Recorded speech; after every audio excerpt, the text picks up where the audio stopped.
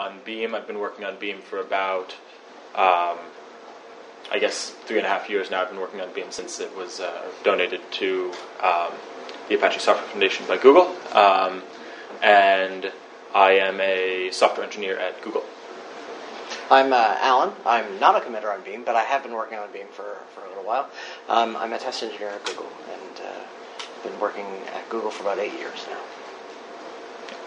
So, a disclaimer, these are our opinions, not Google's. We don't speak for our employer, we just speak for ourselves and our experiences working on Beam.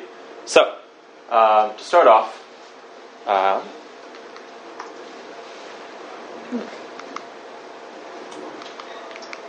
okay, the remote no longer works. That's a bummer. Oh, no, we just have lost the ability to advance. Okay, let's try. Hey, there we go. Hey, cool. So to start, let's talk about what makes a community a friendly place to be. Off the top of my head, I came up with some things. Easy communication, productive engineering. We all, believe in the Apache way, since we're here at ApacheCon. Clear onboarding process, reliable infrastructure, and a whole host of other things. Does anyone have anything else that they think makes a community friendly? Just shout it out. Snacks? Snacks. Friendly communities through snacks. Let's quit our jobs and just deliver snacks to people. Perfect.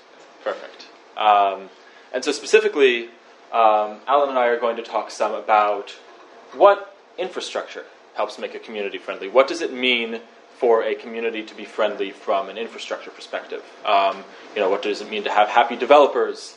And, what things can we do to make that happen? So, off the top of my head, I came up with continuous integration. Jira. I guess, Jira doesn't make people happy. Issue tracking systems generally help. Website, the build system, metrics, so all of these systems and more sort of come together to create the ecosystem of tools and processes that enable a community to sort of work on a project together and make progress. So, just some very brief statistics. Beam has had over its lifetime, I think, more than 500 people who've worked on it. We have generally about 100 plus unique authors per release. We run at a 6-week release cadence. I heard someone saying that there were, a couple thousand commits per release. So we're, Beam is operating at a, a reasonable scale, merging a couple of pull requests a day and sort of, operating as a fairly mature and productive engineering project. So that helps scope out the project a little bit. So, I'm going to talk a little bit about engineering productivity. Cool. So Jason and I work together, and every day we walk and we figure out, hey, what things should I work on today?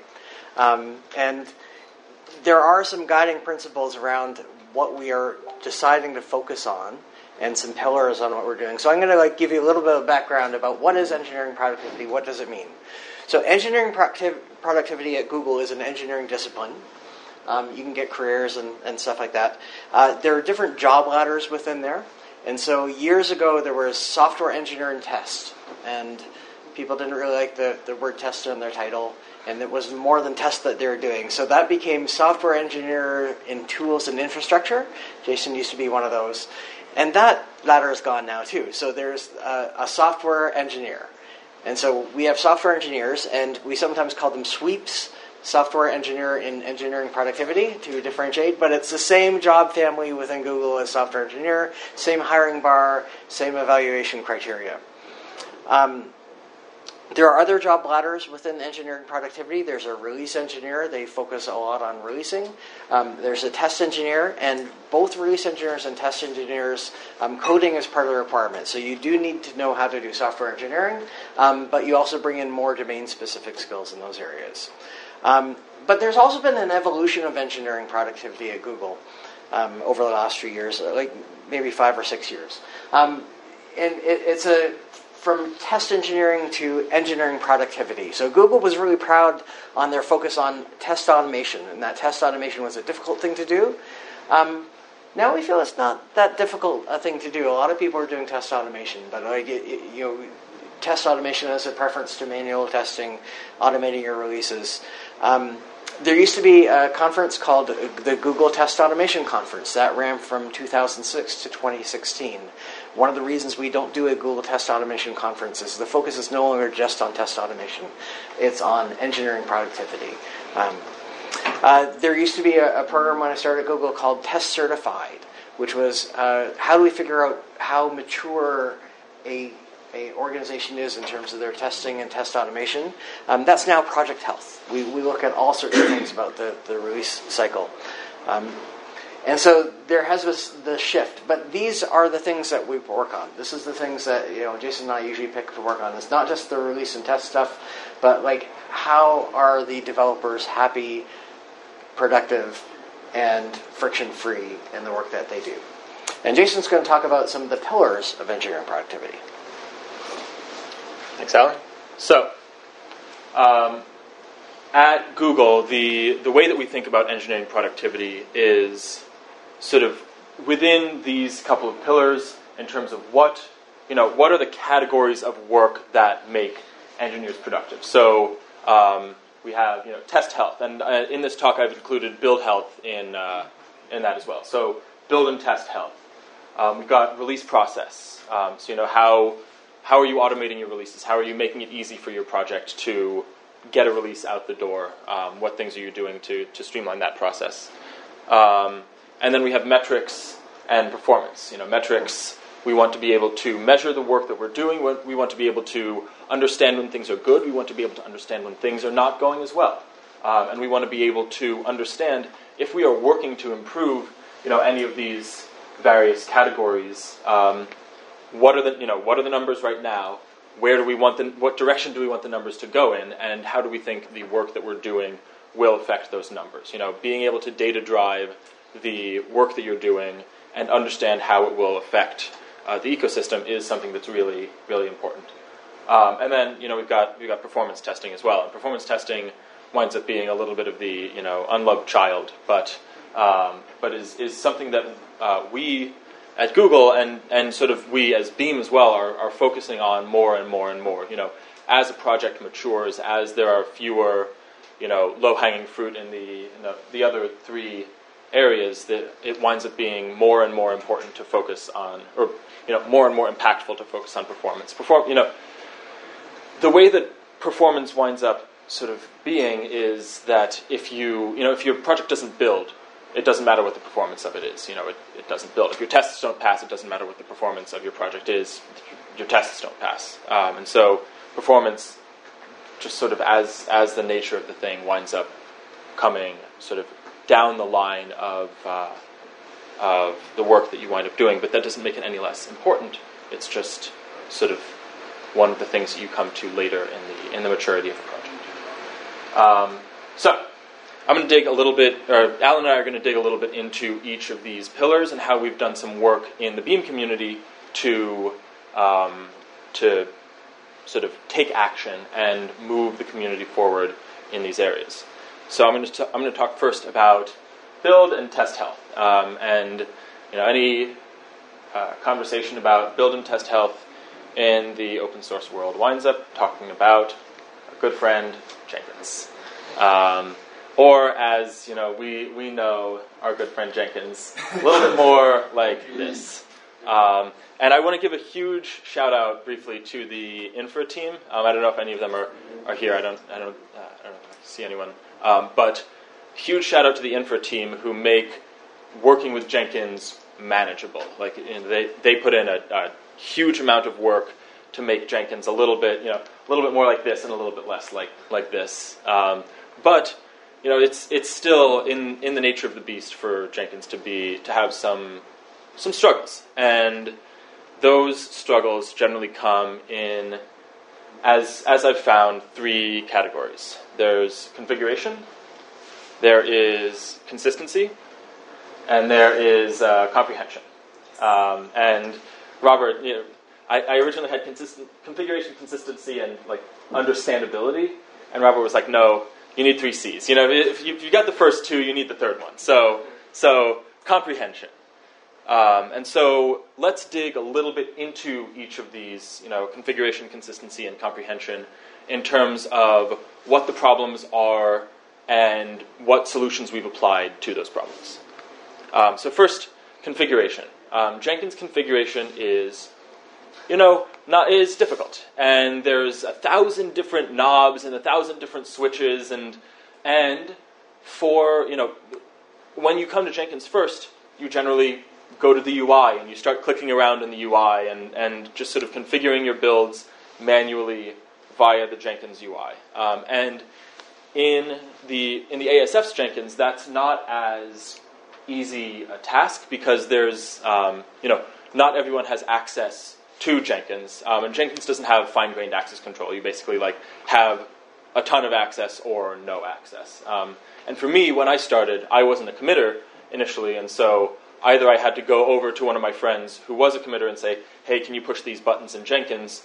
Or, just sort of sit there and manually do the things on my computer. So, the configuration options are unclear. The change process is opaque. And if you make a change, it's hard to, you might not remember what change you made. There's no auditability of the change process. You don't know, what's changed, when did it change, and how do we roll back to a previous good state. So, for any of you who've worked more with Jenkins, you will probably know the solution that we applied, which is the Jenkins job DSL. And it's essentially a domain-specific language written in Groovy, which is, I think, a JVM language under the hood. But Groovy essentially allows you to programmatically configure your Jenkins builds. It all winds up reducing down to XML, which is how Jenkins understands its configuration in the back end. But it lets you essentially apply, it lets you do config as code, which is way easier and, applies the sort of source control principles. You don't need to be a committer on the project in order to go and change a Jenkins setting that needs to be changed. You can open a PR for the job configuration, get it reviewed by a committer and get it merged, and then we have a seed job which periodically looks at the code base, looks at all of the Groovy files that we have, and makes it so that, and sort of updates all of the Jenkins jobs as a result. And this works really well for us. And we have, you can see here, common job properties and common test properties. We want all of our jobs to look a certain way. We want them to be configured with a certain set of settings. How long do we want to keep the builds? How, what's the default timeout, et cetera, et cetera. And so this helps us also apply a good level of consistency to our builds and makes it really easy for people to add new builds. So, the DSL also has pretty good documentation. No documentation is perfect, but the DSL documentation is pretty good in terms of enumerating what the various configuration options are, what they change, and what other pieces of the DSL they interoperate with. So, clearer change process and configuration as code. And this has changed the way that we do Jenkins. It's much easier, it's much faster, and we're much more happy with it. So let's talk a little bit now about consistency. In consistency, we identified a couple of problems, which were job scheduling. So how do you make it so that if you open a PR, your jobs, the jobs that get started as a result of opening that PR, start in a reasonable amount of time and finish in a reasonable amount of time.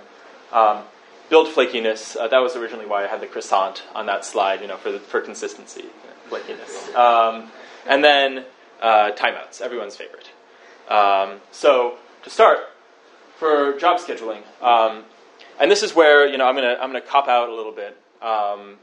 We work at Google, and Google has a sort of an incentive to do a lot of testing and get a lot of stuff moving in that regard. And so we were able to convince our bosses, hey, look, we should donate some machines to the Apache Jenkins for dedicated build nodes for our project, and so we worked with the infra team to donate a set of nodes for Beam, which are which run our builds, and so that was a good start.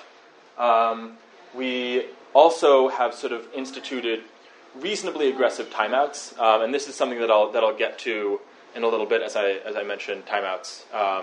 But the consistent and reasonably short-ish timeouts mean that you're never going to have a build which is taking taking up an executor slot for an entire day, or taking something up for a huge amount of time.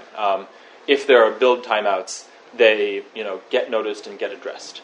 And then the final change that we made was we went from a set of sort of less smaller VMs. We initially spun up a set of smaller VMs, but we were seeing a lot of out-of-memory issues and other sort of CPU-related issues. So we beefed up our machines, and so this was a decision that was easy-ish for us. Might be difficult depending on where you are, but the trade-off, I think, is pretty powerful. If you can save engineer time by paying some more money up front for bigger machines, that will probably save you money, because we spent hours and hours and hours dealing with, oh, this build timed out, oh, this build ran out of memory, oh, this machine died, oh, this, that, and the other thing. And, the amount of time that we spent dealing with those issues was outsized to the amount of additional money that we pay the cloud provider for larger machines. So this had a really, really big impact on our ability to sort of work effectively with Jenkins. In terms of build flakiness, we ran into a couple of issues. One of the issues was that when we a couple of years ago changed our build system from Maven to Gradle, and there were a couple of reasons for that. But one of the reasons for that was we were seeing a lot of network-related flakes when we would start a build, and Maven would start downloading a bunch of packages from Maven Central, and then the network would barf on one of them, and the build would fail. There's no retries. There's a lot of I posted on Maven users. I worked to the extent that I could with the Maven community to figure this out, and we couldn't figure it out. And Gradle has retries, and so this was a big win for us in terms of build consistency, because if the network barfed on downloading one of the dependencies, it was okay. We were able to deal with it, and we could have added job level retries so that if the entire job failed, we just restarted it. But that that has its own sort of set of problems, and so this was a pretty. We also did a little bit better of a job of caching our M2 repository, so that helped us as well. And then the other thing that we did when we started having more problems with build flakiness, our machines used to be managed by the infra team.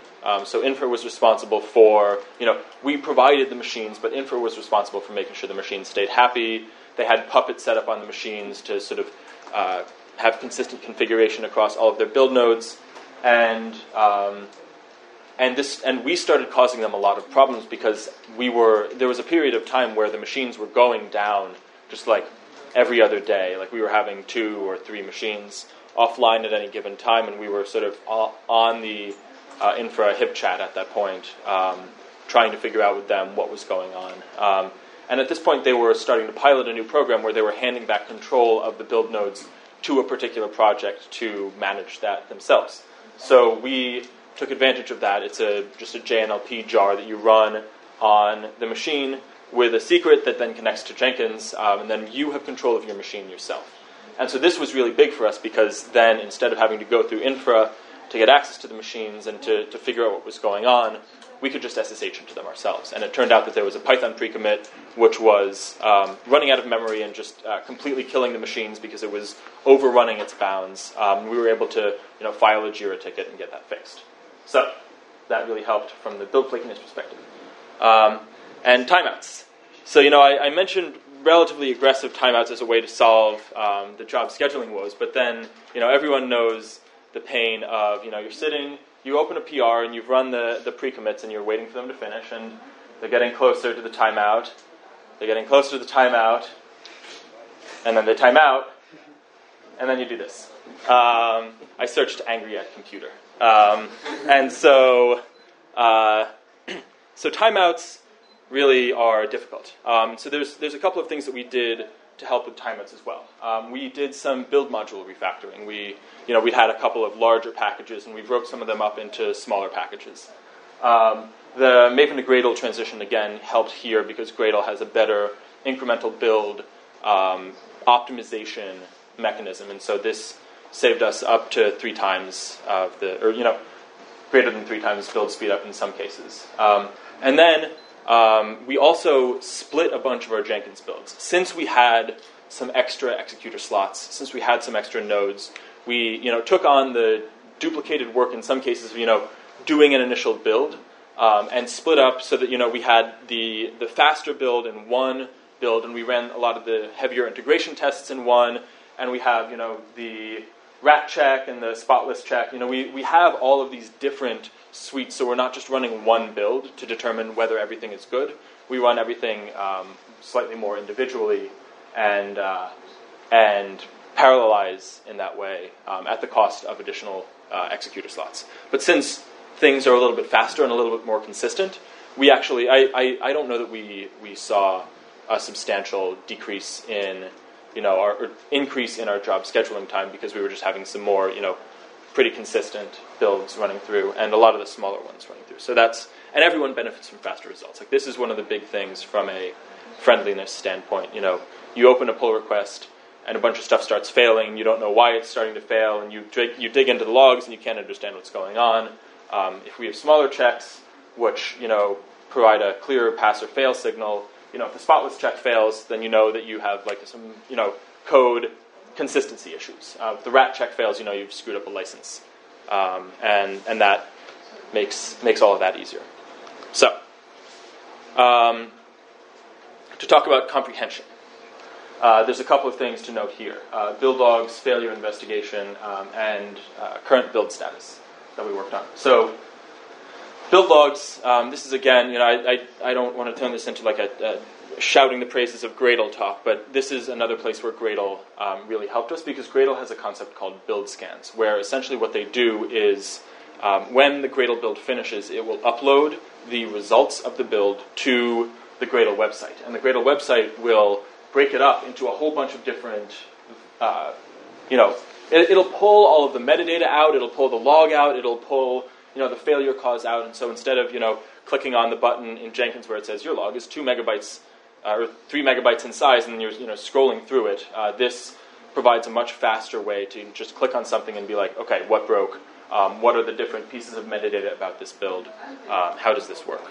So this also helps with failure investigation.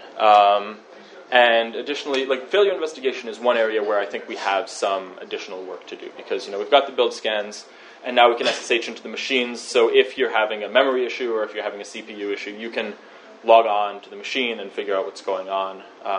But there's still a ton of work to do here.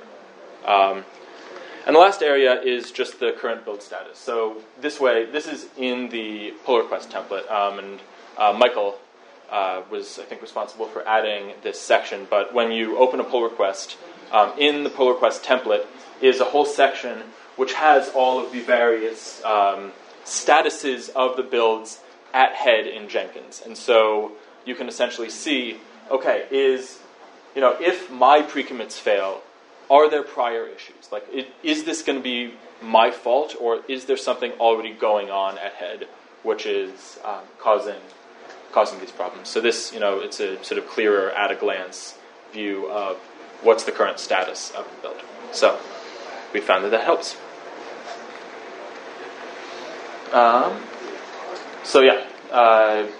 Configuration, consistency, and comprehension were the sort of the things that we found that helped from a test and build health perspective, and so that's what we did. There's some additional stuff that one or two additional things we did. As I mentioned, we moved some packages around. We've changed the way that we shade things, a million times to make people happier.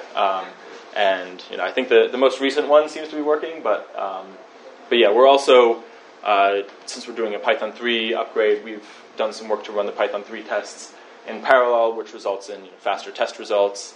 And we've factored. This is a little factoring table which Alan found. We've factored the Jenkins builds out and allowed that to sort of help people. So, Alan will talk about release. Cool. Yeah, so build and test health, that was one of our pillars. We really care about the releases as well. And so one of the problems about Beam was that the releases were not when we thought they could be. And we value having regular, repeatable, predictable release timing. And this is, I think, like really genius, because one of the low-tech solutions that really worked, create a calendar for when the release is supposed to be. And so there was debate at first in terms of, like, if we're going to do a release every 6 weeks, does that mean 6 weeks from when we finish the previous release? Does that mean I start talking about it on a certain day? And we've defined on the calendar that is the day you are cutting the release branch. And so the discussion of the release tends to happen a week or two before that, but there's a Google Calendar now where you can determine here is when we're cutting the release branch. And we've been doing a good job of sticking to that calendar, even in the cases where the releases overlap. So some of the releases have taken more than 6 weeks from when the release branch was cut, which means you're about to cut another release branch and you still have one in progress. We're still making good progress in terms of cutting the release branches when we expect them to be. And then release scripts. So in addition to having a regular cadence for releases, we want the releases to be less toil for the poor release manager. And there still is a fair bit of work to be done. And some of this is things that you don't want to automate away. Looking at the JIRA issues and deciding which ones of these should we really be pulling into the release as a cherry pick. But there are some steps that we can automate. So there's validation steps, there's creation of the candidates. Some of these are a little bit more delicate in terms of how you have your machine set up, so we're trying to make these better. The next steps that we're doing with these release scripts are trying to make sure that we can resume. So you went 3/4 way through the release script, and then it told you that Git wasn't in your path, and so it couldn't do the one step. So instead of failing out there, like being able to restart, and then also checking the prerequisites for the scripts before you need them. But these are all shell scripts. Yeah. And these are, it's worth noting, these are all under active development. Like I took the screenshot yesterday, I think. So, there's every release that we cut, there are new upgrades that we find for the release scripts. There's new sort of friction points that we find. And so we're constantly updating these to make the release manager's job easier. The Beam website. There's been some changes in terms of how the stuff has been automated and a change in terms of philosophy. So there were two, and still are two repositories. There is the Beam repo and the Beam site repo. The human-generated documentation is now in the Beam repo. So you can have a pull request that affects both your code and the documentation for it. The Beam site repo now only has the computer-generated documentation, so the PyDoc and the JavaDoc in there. And that gets updated by the release manager when we do releases. And the other piece of the automation that has been around for a while is staging the website on Google Cloud Storage, so you can take a preview of it and see what it looks like. So in the Jenkins result, there's a link to where you can look at your website and with the stage changes. And this happens on every pull request. Yeah. Like when you open a pull request that changes the website, it'll automatically run the staging job, so you can go look at what your website changes look like. Yeah. So not really a pillar in itself, but one of the things that we care about for all the pillars are metrics. Like we want to be able to measure stuff so that we can improve it, and we just don't want to have it go in the wrong direction, and we also don't want to be making changes based on people's impressions when we could be measuring it. So there are certain measurements that have been put in place for Beam, some about code velocity, the reliability, post-commit, so on the master branch. Pre-commit latency is what we care about. If I have a pull request that's broken, I actually expect the test to fail, so we don't really care about test reliability and counting how many times things fail, but we do care about latency, that you get quick results. Data freshness, that talks about, like, as we're pulling data in from Jira and Jenkins, like, how fresh is that? And then stability for the jobs that we feel are really critical, like how do we actually monitor those status. And a big thanks to Mikhail for this as well, in terms of putting this in and getting a DNS name for this. So HTTP, not HTTPS, metrics.beam.apache.org. And it has this stuff. It's all based on Grafana. So here's one of the code velocity things. It has pull request activity, like how many open pull requests are, what's the oldest pull request that we have that's open. If you put out a pull request, someone besides yourself should comment on it within a certain amount of time. So we actually expect in the community that within the first 7 days of you opening a pull request and requesting someone comment on it, someone should actually comment on it and look at it. How many reviews do you have per reviewer? So some of the reviewers get hotspotted, and they have 50 reviews, and other reviewers only have 1 or 2. So we want to be able to balance that around. Test reliability. How often are the tests passing and failing? So the colorful graph at the top is our weekly. How often are things passing? The bottom graph is per day. And we can also look at these in terms of like what's the most recent results. Well, what are the most builds that have been happening? So we can detect trends in terms of the reliability. This is one of my new favorite Grafana visualizations. Sometimes you wonder, did the test just fail once because the executor was having a bad day, or is there something really consistently going on in terms of the test like consistently failing? So this provides a view for each of them. If everything's green, everything's good. If things go from like one failure, but everything else is green, maybe you can look into it. If things are failing on a fairly consistent basis, then you definitely want to be taking a look at it and figure out what's going on. And then performance. Do you want to talk about performance, Jason? Yeah, sure. So, as I mentioned, performance is something that Beam has been working on, and while it's something that we we haven't spent as much time on, it's still something that we've put a lot of time into. So we have a lot of mostly. So we have a various. So this is a little bit of an eye chart, so I'm sorry about that. But there's a couple of various categories of tests that we have. We have core operation. Beam has several core operations that it does. So we have performance tests for those core operations. We have performance tests for our IOs. So how fast can you read from a source? How fast can you write back out?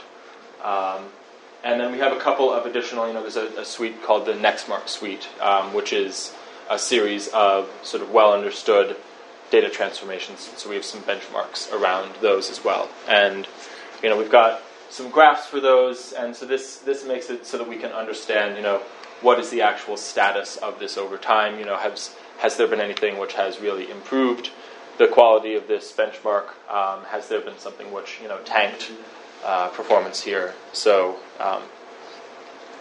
and so this is essentially what you need from a performance standpoint. Like, you need the benchmarks, and you need some way to visualize them. The one thing that we don't have a ton of right now, and we are excited to have in the future, is some alerting. So if a benchmark goes from 1 second for something to 25 seconds for something, it'd be great to be able to alert on that. It would also be great to be able to run performance tests against a pull request and be able to understand, run those in the same environment that the continuous performance tests are running in, and be able to compare your result to what the results of the overall performance tests are. So there is, some future work in this space. But yeah, that's more or less what we've got on performance. And then, there's some stuff that didn't wind up in any of the pillars, really, but is still stuff that has been really important for the community. So, Alan, do you want to talk about the dependency check? Yeah. So this week we could have put into the release cycle, but one of the challenges with open source is that you take a dependency on a component, it had a certain version, and then after a while you realize that version's getting kind of old, and you want to upgrade to the most recent version. And there tends to be a fair bit of friction in terms of like how long do you wait. So if I wait for 3 years and then I jump to the most recent version, there's probably been some breaking changes that I'm going to have to adapt to. And then the transitive dependencies can matter, especially depending on how you're doing your shading and stuff like that. If I use component A and then I use component B and they both use component C, you have a diamond dependency in there, and you want to make sure that you can use the same version of the component C in that case. And so we have this dependency check. It runs, I think, weekly. It shows the highest priority dependencies that we should be updating. It automatically logs Jira issues for it. It tells you what the current version is, what the latest version is, and when the release date was. And it uses some heuristics like if you change the major version number, that's probably something you should be upgrading to. If you change the minor version number, it can go a little bit longer in terms of upgrading. And then contributor documentation. So there's that is another area that worked on. I don't know which of the pillars it falls into, except maybe friendliness. One of the things that I'm really proud of the Beam project is that we welcome non-code contributions. And so and they've been recognized also with people becoming committers based on non-code contributions. And so that to me is really exciting.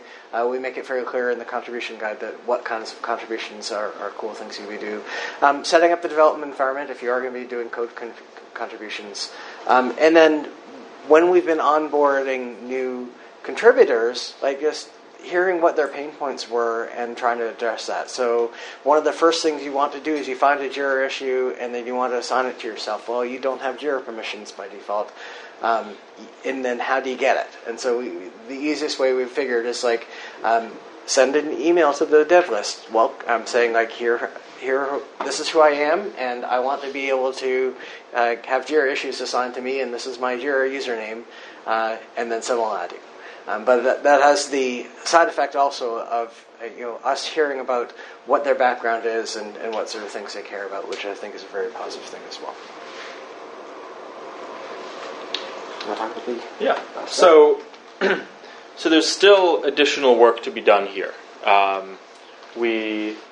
We still have a lot of release toil. As Alan said, sometimes the releases take 6 weeks and or more, and that's ideally something that we would help to alleviate. And there's a couple of different ways that releases wind up taking that long.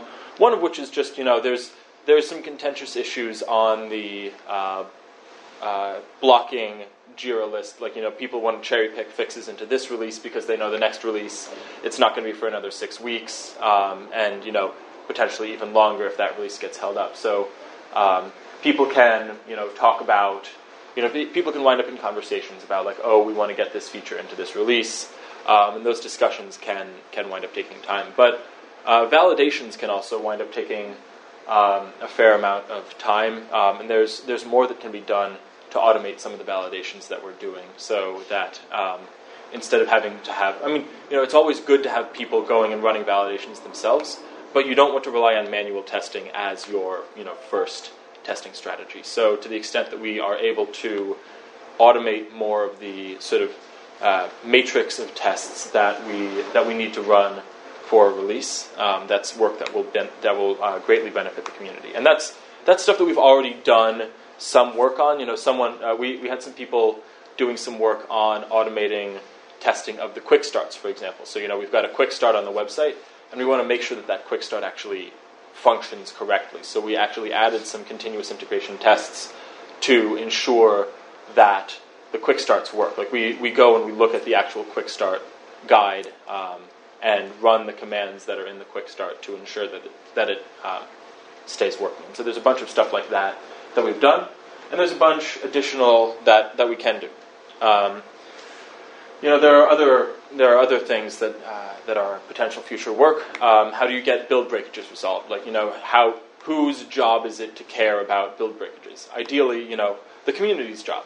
But when it's everybody's job, it winds up being nobody's job, and so it winds up being the job of whoever is blocked by it at a given time. And so, various communities have various different ways of handling something like this.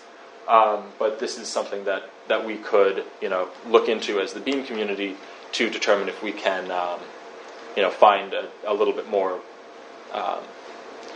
standardized of a way to take care of this.